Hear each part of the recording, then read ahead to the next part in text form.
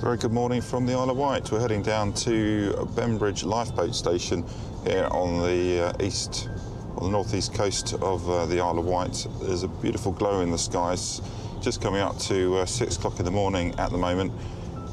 And we're going to go and see what sort of a sunrise we can get down there this morning. Unfortunately, there's not a great deal of cloud in the sky, but there's already out the front here, which I can't show you because I'm driving, is a lovely orange glow, so we're hoping we can pick that up once we get down to the beach. The Bembridge Lifeboat station is a big pier that juts right out to sea, which just makes for some really nice photo opportunities. We did come down here about 6-8 months ago, got some lovely shots, so I'll post those up here right now just so you can see what they look like. So we're going to try and get something very similar this morning. It's always a bit touch and go with sunrises. You never quite know what you're going to get till you get down there. So in a minute we'll hop out, we'll wander down to the beach, and then I will speak to you in a second. So this is Bembridge Pier. As you can see, it's absolutely beautiful morning down here. As it falls on the stones, and it is low tide, but it's actually giving us an absolutely stunning reflection in the water down here.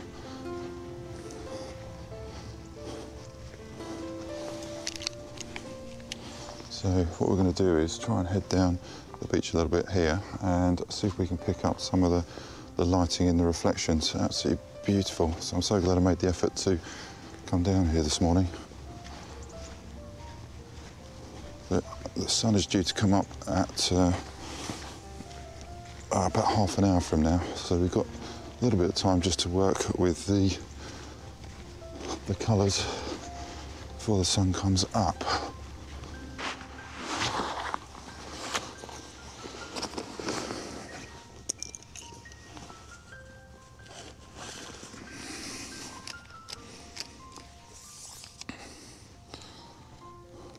It's always fun when you come down sandy beach, trying to keep your kit always clean. So we're going to try and be a little bit careful, otherwise you end up with everything full of sand by the time we get back. This is my lightweight travel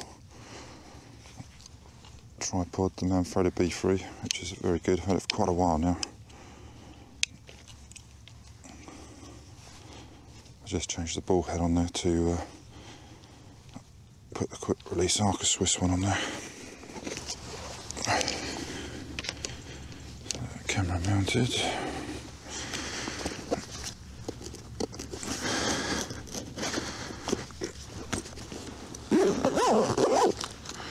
What a beautiful morning.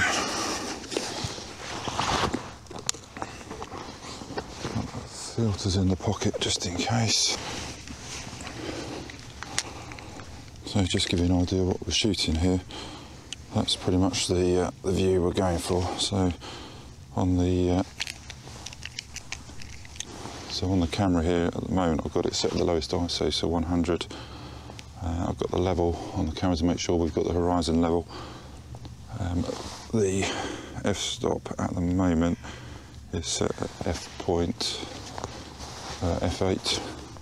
and then I've just composed photograph if this picks it up as so, and then just to get the exposure right, I'm adjusting the shutter speed just to make sure the highlights are not totally exposed, and then I'm just going to set the shutter delay, so when I press it, it's giving me 2 seconds of time just to make sure the camera's nice and still when it takes that shot.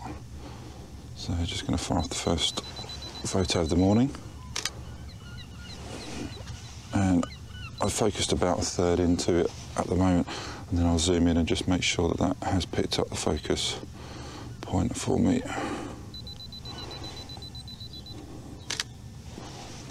quick preview of it. Nice. What I might do is try and get a bit further down to the water's edge down here. The trouble with sunrises, I always find, is trying to find a good composition, because you're on a bit of a time limit. It doesn't take long before it starts getting too bright, and then you've missed your opportunities. So there's a nice little bit here, as you can see, We were just picking up the reflection of the lifeboat station in the puddle at the beginning here. So I'm just going to try and line that shot up.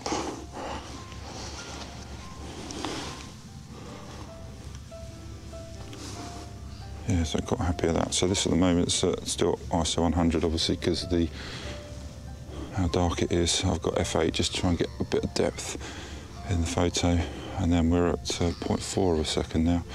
And again, I'm just focusing on the puddle, about a third of the way into the frame. So that's taken that. And these are all shot in RAW, so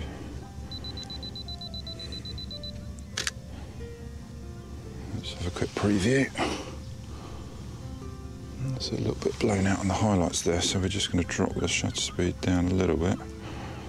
So if you put your blinkies on when you're taking the photographs, once you've taken the shot, you can see if there's anything that's slightly out or overexposed. Let's try that one. Yes, that one looks absolutely spot on. Let's try. And then so I probably tend to be a bit erratic when I take my photos. I like to move around quite a bit and just try and get as many photos from different viewpoints as I can, rather than just stay in one position. So there's some stunning clouds on that side as well.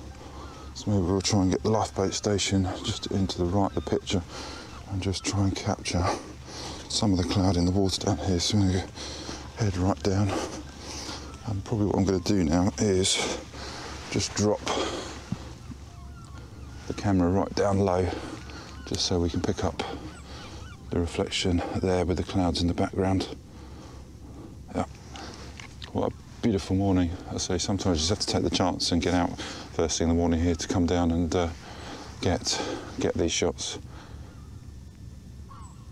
And when you stop and listen, it is, apart from the boats out in the Solent here and the seagulls, there's not a sound. It's absolutely beautiful.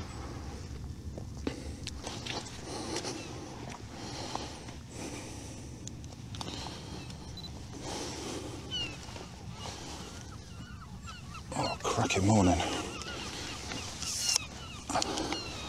As I say, we're going to get nice and low now. I want to try and pick up a lot of the reflection that's down in the water here. Maybe even a bit further down than that. I'll probably use my other tripod, my little Pixie, but that's where you're viewing from at the moment, so I haven't got that option this morning. Further forward. So this is the view that we're trying to capture down here. And again, even as we're talking, the sun's getting brighter, or lighting the sky up brighter and brighter, so just adjusting that shutter speed on there. I'm hoping I'm going to be able to bring out the shadows a bit in post, as I'm shooting this in RAW on here. And if you can see this, what I've done is I've set the touch bar up on this EOS R, so the right hand side I can just tap and it brings up my histogram, and on the left hand side I touch and it just brings up the level, so I can actually quickly get rid of those on there. That was a little tip by a chap who takes some awesome pictures as well down on the coast, called DTG Photos. I'll put a link up here, it's worth checking out. He's got some absolutely stunning seascape stuff.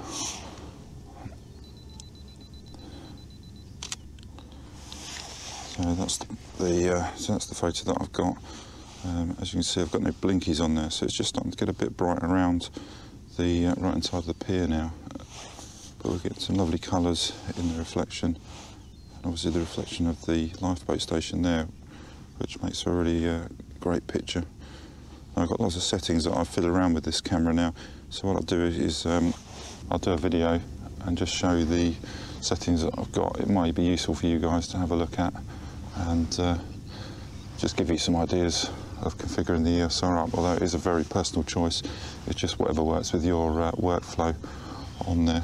But the touch bar, a bit of a bone of controversy about this camera, but I do like the fact that you can just touch the right and left to bring up the horizontal horizon and also the histogram. I think it's really good. And then you can get rid of them very quickly if you need to then view the main picture on the screen. We're just going to have a quick zoom in, make sure that looks fairly sharp. So I'll just put the tripod down a little bit lower now, just to try and work with the two-thirds. One of the annoying things with the eye detection on here, every time we pass by it knocks the screen off, which you can disable on there. So I've got the horizon line now in the top third or thereabouts. And we're just going to adjust again. I haven't changed the ISO, it's still at 100 and 1/30 of a second now. So again, as it's getting brighter, just having to change that. And F8.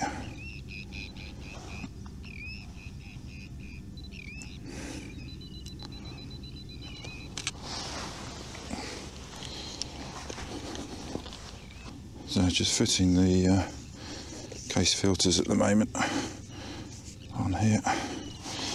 Just give the polarizer its chance to shine. The nice thing with these case filters is the polarizer drops in magnetically, and then you have a little wheel just to adjust on the right. So on this shot, it's just starting to get a bit too light. I don't want to put a graduated ND filter on this one, just because the Pier on there. So I'm going to do it as a double exposure, and then in Photoshop I'm going to blend the two images afterwards. So the first shot is going to be basically exposed for the sky. So that's at 1/40th of a second. Again, I just focused on the rock ahead there. Not quite happy with that. And then I'm just going to lighten that up. So we're coming back now to about 1/15th of a second. So that's now just trying to expose for the foreground on there. And then I'll just do one. You could do this with exposure bracketing, I guess, but so just starting to lose the colours now, which is a real shame. As you see, it's getting quite light down here in the puddles or the low water. That is a shame. Should have come down maybe 10 minutes earlier to have picked up a few more. But we've got a good few shots in there, so which is quite good. It's just starting to get a bit bright behind the pier now, just where the sun's coming up.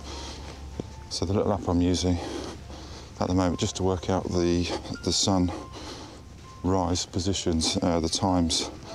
I'll show it down here and just put a link. I can't remember off the top of my head what it is at the moment. So while I'm walking down here, I will show you an image of what I used this morning. So as you can see, it's just used on you basically position the GPS over where you need to be, and then it gives you the sunset time, golden hour, etc. And you can sort of plan your shots to a certain extent down there. Oh, there's a nice little boat out here. That'll be quite good if you can see it. I'm not quite sure we can get out to it too. That'll look quite nice in the foreground with that in the background. Sometimes it's worth wandering around like this just to see what you can find. So this looks exceedingly muddy down here. So I'm not even sure if we can get out to it, which is a real shame. It looks like this. I need my wellies on. Yeah, that's a real shame. I don't know if you can see that. There's a little rowing boat, motorboat there just outside, but unfortunately there's a river of water here, which without wellies, I've got absolutely zilcho chance of getting across. And it's quite deep. Bugger, that's a shame. It's really thick, not what you normally get from low tide on the beach, but here it's like really thick, like almost like river mud down here. So I'm absolutely caked in it on my feet here. But there is just no way through. If we can get far enough up here, maybe we can get it into frame. There's a little outcrop just up here, so maybe we can get it from that point. I've got to be quick because the sun's going to be up very shortly. That's probably going to be my only chance. What a shame. I don't know why why I'm talking quietly, because there's no one else around. Yeah, okay, let's give that a go. Oh, it's so boggy. I really do not want to lose my camera in this at the moment.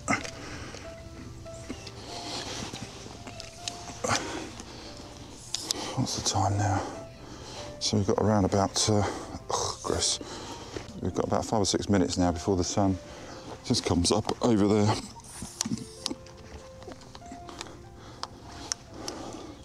And then apart from sunburst shots, we are a little bit limited.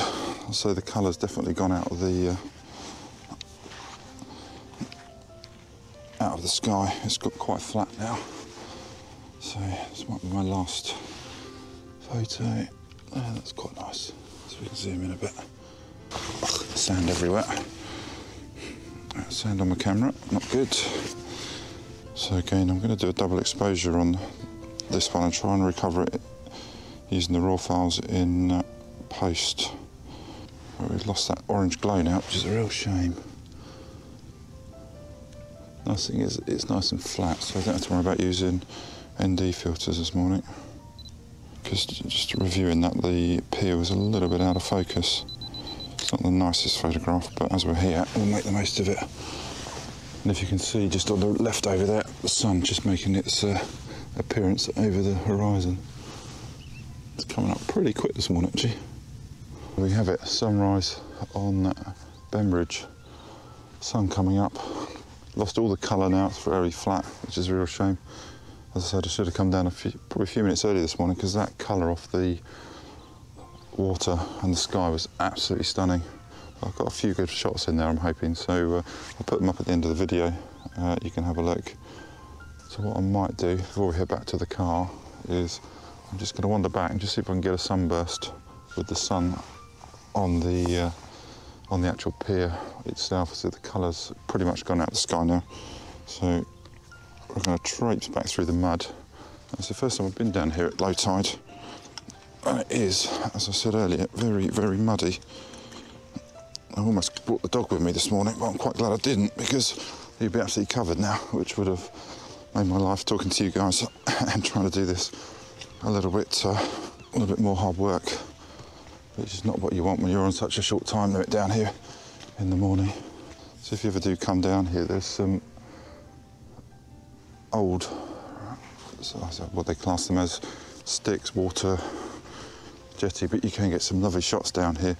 I'll put a picture up here of what I'm talking about so you can see, and this was taken earlier on in the year. You can get some quite nice effect there with the pebbles and the beach with the sunburst on there. If you haven't shot sunburst before, what you'll need to do is, depending on your camera, but put your f-stop up to about 20, 22, or maybe a bit higher depending, and then adjust your ISO and your shutter speed accordingly for that, and then you should get the flare off of the lens just as the sun's peeking through or around a solid object, and it just gives a nice effect sometimes. So this is what I'm going to try and do back up here. There's the boat that I was talking about, but with the water there, I just can't get to it, which is such a shame. So we'll go for a more artistic shot now with the sunburst, if we can make it work. And it's still now about 6:43. The sun's come up, and the app was within a few minutes of giving me guidance on that. So these little mobile apps we have nowadays are just so great for helping you to do these landscape shots. So that'll be quite nice through there, but I don't know whether there's enough of a drop on that. No. All right, more squidgy rocks. Just trying to gain a bit of height now because that sun's coming up so fast. I'm probably going to miss it. Might even have to sit on the top of the breakwater up here. And who says you need to go to the gym? It's supposed to be a leisurely activity, this landscape photography.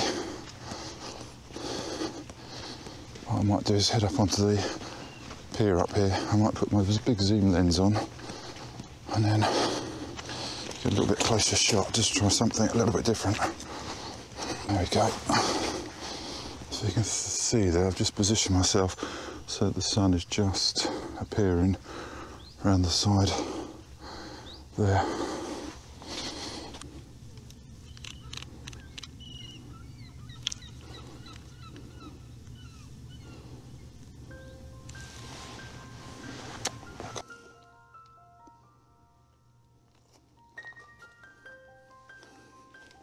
So thanks for joining me down here for this sunrise at Bembridge this morning. It's been great having you along. I'm going to head back now for a cup of coffee, a bit of breakfast. So if you enjoyed the video, subscribe to the channel, give it a like, and we'll catch up with you soon. So have a great day.